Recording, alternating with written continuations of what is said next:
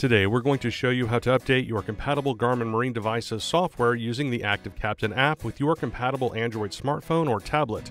For this video, we will be updating a GPS map, but the process is similar for all other Garmin Marine devices.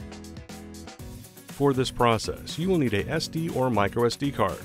Chart plotters can have different maximum card sizes. Please refer to the link below to determine the appropriate card size to use as your ActiveCaptain memory card.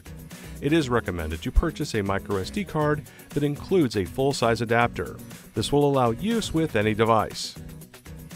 First, locate and download the ActiveCaptain app from the Google Play Store. Open the ActiveCaptain app once the download is complete. Read and agree to the terms. Select Next.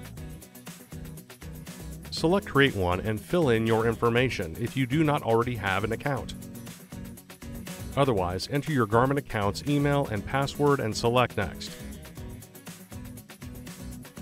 The ActiveCaptain app will now offer to take you on a tour of the features. Follow the tour or select Skip. In this video, we will select Skip. We will now need to set up the Wi-Fi network on the Garmin GPS map. Select the Home button. Select Vessel, ActiveCaptain, and Wi-Fi network. Toggle Wi-Fi on and select OK to configure the Wi-Fi network for the first time. Name your Garmin Marine device's Wi-Fi network. Make sure to give the network a unique name to avoid confusing it with other nearby networks. Select Done. Now you will create a unique password. This should be at least 8 characters long. Then select Done. Now you need to connect your Android smartphone to your Garmin Marine device's Wi-Fi network. Close the ActiveCaptain app and navigate to your Android smartphone settings. Select Connections. Select Wi-Fi. Connect to the Garmin GPS Maps Wi-Fi network. Type in the password you created earlier. Select Connect. Navigate back to the ActiveCaptain app. Next, the Garmin Marine device will ask if your ActiveCaptain account is the owner of the vessel. Select Yes, then select Done. Select OK when a new ActiveCaptain user has been added. Now we will create the ActiveCaptain memory card for the Garmin Marine device. Tap Select Card. Insert the SD card in the device. Then select Set ActiveCaptain Card. You will now be asked to format the card. This is recommended, but will completely erase everything on the card. It is not recommended to use a pre-programmed chart card for this purpose. Select Yes to completely erase the memory on the SD card. The Garmin Marine device will now create the ActiveCaptain memory card. Select My Marine Devices from the Boat Apps tab. The ActiveCaptain app will ask you to disconnect from the Garmin Wi-Fi network to download available software updates to your Android smartphone or tablet. You will need to reconnect back to your local Wi-Fi network or cellular data. Navigate back to the ActiveCaptain app and My Marine Devices. Select Download.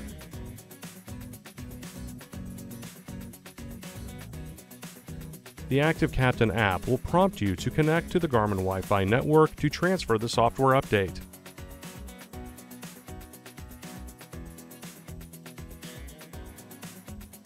Navigate back to the ActiveCaptain app and the update will begin to transfer.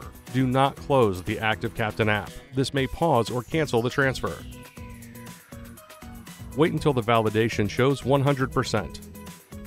The Garmin Marine device will now prompt you to update the software now or later. Note, make sure that all Marine networks and NMEA 2000 devices are connected and powered on before updating the system software. The software update prompt will disappear after a period of time. Select Software Updates in the ActiveCaptain tab. Select Install Now. The updates will take an extended period of time to complete and must not be interrupted. Select Yes. Note, make sure power is not removed from the Garmin Marine device while updates are in process. This can damage your unit. The software update will now begin to install. A loading software page will appear.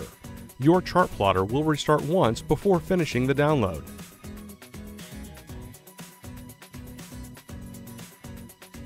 the Garmin Marine device will prompt you to restart after the download is complete. Select Restart. The chart plotter will now restart and load the new software. And that's it. For more help, please visit marinesupport.garmin.com. Thanks for watching.